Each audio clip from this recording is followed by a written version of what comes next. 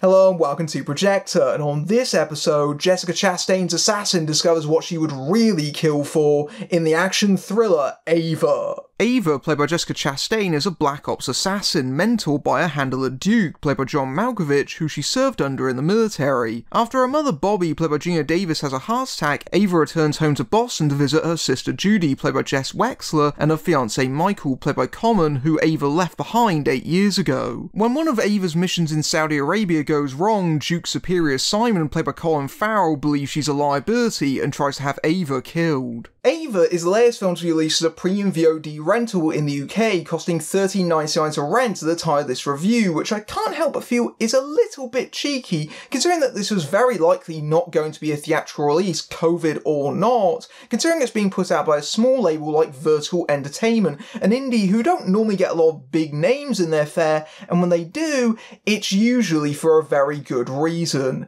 Ava did stir up some controversy back in 2018 with its original choice of director. The film was set to be helmed by Australian actor-turned-director Matthew Newton, who wrote the screenplay and is still credited as such on the final film, but he stepped away from the project after his history of domestic violence re-emerged, which was quite embarrassing for the film and especially producer Jessica Chastain, who was an outspoken advocate of the Time's Up movement.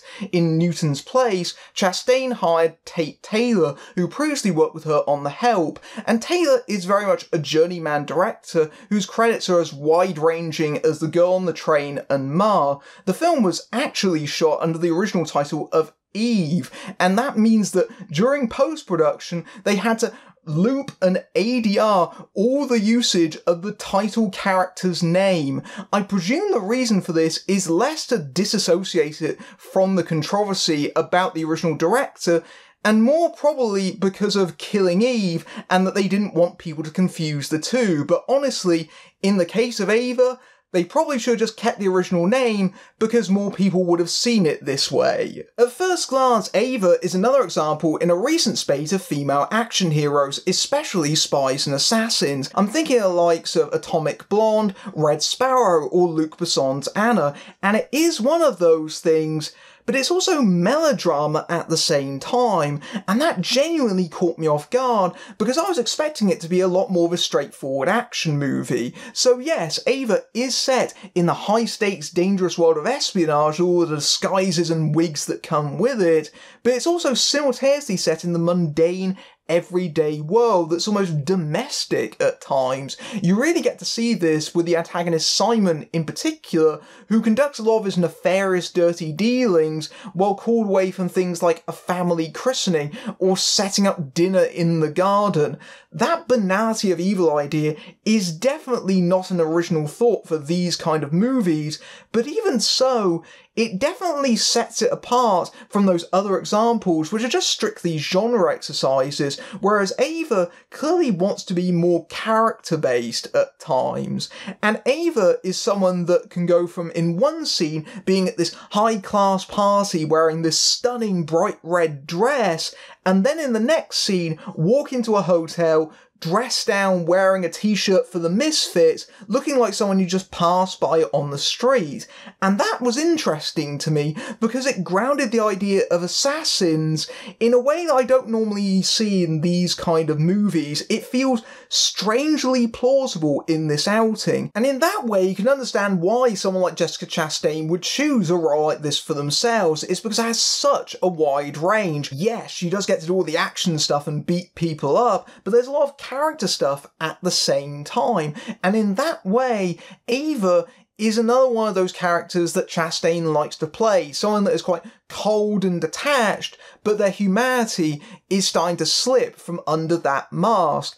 Ava is the rare assassin that likes to chat with her victims. She likes to talk with them to try and work out why they were selected in the first place as targets, almost like she's trying to assess her own morality. It's clear that Ava is searching for some kind of purpose. She's someone that has chosen her vocation as an assassin because it suits her very well. She's clearly someone that is trying to evade her past as much as possible. So a job which requires her to go from place to place to place and share different identities each time, all the while making very few emotional attachments, is perfectly suited for her. But now she's in a position where she has to go back to her hometown of Boston and confront the person of who she was, and to some extent still is. There is something quite self-destructive about Ava, and this is most clearly seen in the way that she's an addict, she's an alcoholic, she attends AA meetings, and over the course of the film, she has to fight those urges, especially at her lowest point. And that gives Chastain something to act with. There are big emotional moments in her performance, especially in the second half of the film, and they're very well done, but they also feel somewhat misplaced. Overall, it doesn't feel like it particularly sits very well with the rest of the film.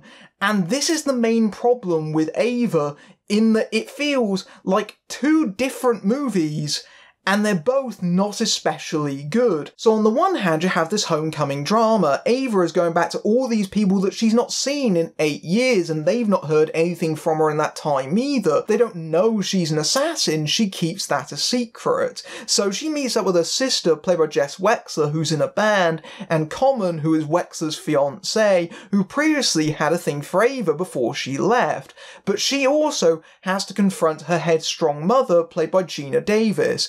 Davis, obviously, is one of the best parts of this movie. It's an all too rare screen appearance from her, and she's fantastic, even though she has only about 4 scenes worth, but she steals every moment of them. It's clear in her brief appearances why Ava left the first time, because she is such an overbearing, domineering presence that tramples over Ava's self-esteem even as a world-class assassin, and in that way you get a sense that there was a particularly turbulent home life, of which there was. And the last scene that Davis and Chastain have together is easily one of the best acted in the entire film. I also like the fact that Davis is even in this movie in the first place, because obviously her casting is a very cheeky nod to her previous role as an assassin in The Long Kiss Goodnight, which is a nice playful touch.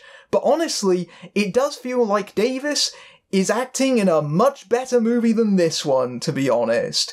The problem with all this drama is that it's very clear the movie isn't really invested in it, especially in the fact that characters and ideas just tend to get left by the wayside a lot of the time. For example, Weixler, as Ava's sister, disappears for a large chunk of the second half of the movie. The relationship between Ava and Michael falls completely flat. First of all, Chastain and Colin have no chemistry with each other whatsoever, and also, we don't really buy that they're rekindling their romance. It all seems very awkward and fumbled, and especially because Michael just seems like a bit of a deadbeat, to be honest, especially when it's revealed that he's got huge gambling debts. Again, going back to the theme of addicts, it feels like the only reason that these two are even attracted to each other is because they've got vices of different kinds. And the subplot about Ava coming to Michael's rescue from a gambling ring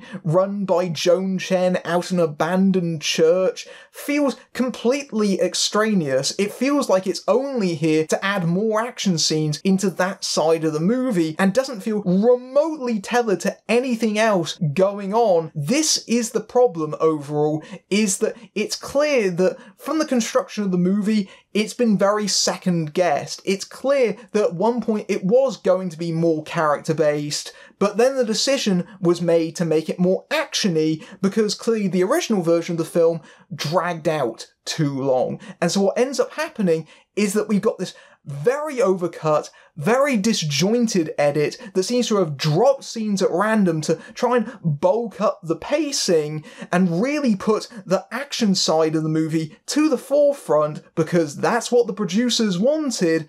But unfortunately, it just makes the movie feel slower because it has no sense of flow or rhythm to it. The movie never finds any kind of consistent tone, and it just feels incoherent and dull, and it isn't helped by the fact the action side of the equation is by far the weakest aspects of the film. We've seen so many movies over the years about assassins betrayed by their employers, and Ava hits every single cliche of them, right down to the casting of John Malkovich as her handler. It's clear there's meant to be a a father-daughter dynamic there. She's obviously got a lot of daddy issues and uses him as a surrogate, but even with that and the casting of Malkovich and Chastain in these roles, they still can't elevate them above what they actually are, which is largely expositional. And Malkovich has done far too many roles in movies like this where he uses his signature laconic delivery to try and essentially polish up very, very dry dialogue.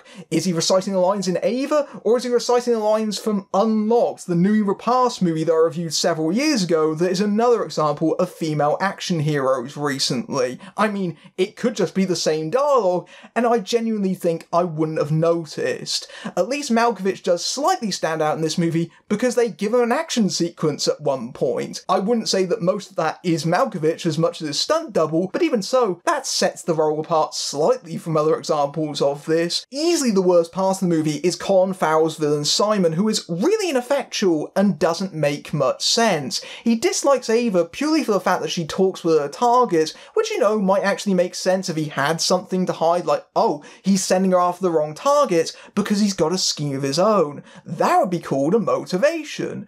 Instead, the movie offers none of the sort, so instead, it becomes like this weirdly petty grudge on his part, almost like the assassin equivalent of inter-office politics. You just spend the movie going, he's really going to kill her for that? Who cares if she chats with the targets beforehand? She still goes on to kill them anyway. It really doesn't matter in the grand scheme of things. So it just ends up removing any kind of stakes. Why are we supposed to be invested in any of this? And Farrell's villain just comes across as an incompetent nitwit, and it's a real shame because Farrell is trying here, but really this part just makes him look like an idiot, and it's just simply embarrassing. Even for all of its faults, a film like Ava could have at least partially redeemed itself by the quality of its action scenes, but even here, it falls short. This is the problem with hiring someone like Tate Taylor to direct your movie, someone who clearly doesn't have much connection to the material, especially as someone who was hired at the 11th hour, and the action scenes in this are largely perfunctory at best. They're not terrible by any means, they're just the standard Hollywood fight scenes with all the flaws that entails. Namely, they've got too many cuts in them, they lack any kind of weight and heft because of it. There's only a couple of sequences that really stand out. The final fight scene between Farrell and Chastain in a hotel room is suitably brutal and crunchy and really rough. There's a nice moment where Chastain bursts out of a fountain to stab an assassin in the neck. The botched mission in Saudi Arabia is also quite well handled, but otherwise, it just feels like a very weak attempt to impersonate the style of John Wick that has become so popular over the years. In fact, that literally happens because the confrontation between Chastain and Joan Chen happens in the abandoned church that has been converted into a nightclub with purple lighting, which directly evokes a sequence in John Wick, and boy, does it not stand up to that comparison, let me tell you.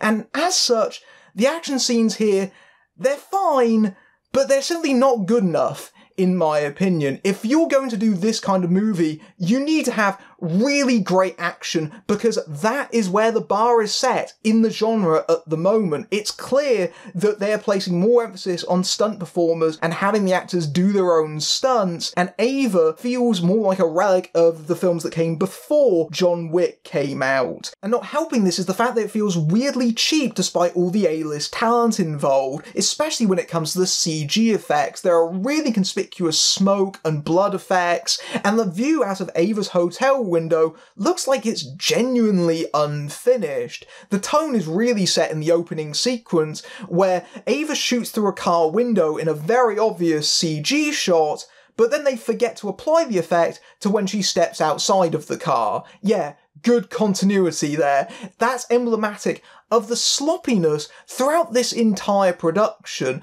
and name value can only bring so much to a movie. Instead, it feels like a production where no one was really giving it their all aside from Chastain, and then the film ends on this third act that is incredibly unsatisfying and peters out when it should be at the height of its climax. It's clear that Ava wanted to be more than just your average action movie, but that's where it falls apart. The script is nowhere near good enough. It just takes the cliches of both the action genre and dramas and puts them into this unpalatable mess that never gels together. Ava will unsatisfy both people looking for a serious character-based drama and action fans at the same time. In particular, the fight sequences are nowhere near good enough for what we expect of the genre these days, and if you're looking for that kind of movie, again, I'd like to point you towards the likes of Atomic Blonde or Red Sparrow, both of which feel much more coherent than this does. This is badly edited and leaves most of its very, very talented cast high and dry, with maybe the sole exception of Chastain, but even her abilities can't salvage this film. Honestly though, if you're looking for a movie where an assassin goes back to their hometown, just watch Grosse Point Blank instead. It's way better than this. And did I mention it's a comedy? Ava tries to split the difference between an action movie and a character-based drama, but ends up botching its assignment. Although it puts espionage next to domestic melodrama, which sets it apart from the usual betrayed by their employer plot, both the drama and thriller sides are underserved by the end result, with the film suffering particularly badly from a clumsy 90-minute edit that tries to put action at the forefront, even though that part of the plot is the most generic, uninteresting side of the film. Jessica Chastain convinces the cool assassin fraying around the edges, but it feels like she's trying to add misplaced gravitas to what should be B-movie fodder, with the ludicrously overqualified likes of Colin, Farrell, Geena Davis and John Malkovich all struggling to elevate the material. Even the action sequences can't save Ava, being overcut attempts to follow the John Wick style, and a poor final act leaves us feeling like an unsatisfying misfire. If you like this review, then set your sights over at my Patreon, where you can see my reviews early among other perks, including access to my Discord server. But until next time, I'm Matthew Buck, fading out.